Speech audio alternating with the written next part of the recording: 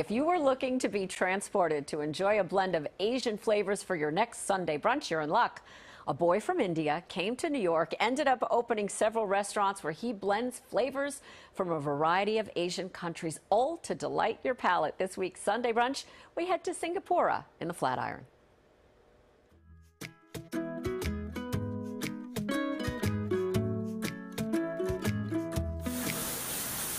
We're cooking with heat under the wok and dancing on our palate, too. That's a hot party in my mouth right now. Awake! Singapura in Manhattan's Flatiron is combining a multitude of Asian cultures and flavors to transport us overseas with a feeling of home. When I eat something with curry, I feel like I'm in somebody's home. You know why that is? Why? You need a lot of patience to cook any sort of curry. If a curry done right, there's nothing better. Salil Mehta is owner and frequently found at the stove today, giving me hands-on roti making lessons too. Another layer of comfort found in his incredible grouping of flavors and cultures interwoven on this menu. We use our palm to flatten it out. You know, in India, this is how we wash clothes. Patiently stretch and flip. Grill for our flavorful reward. Go for a fresh rip and dip. Oh my gosh. And the liquid refreshments get the same flavor layering love. Some lime, always fresh, some pineapple, a little bit of orange, house-made cherry herring.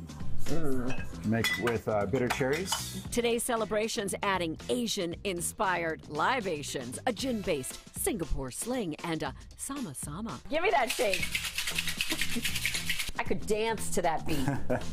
We'll need that to cool us down as we explore the flavors of Nasi lemak.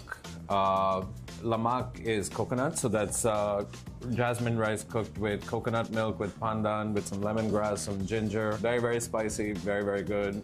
Beef rendang, which is a caramelized, slow-cooked beef curry.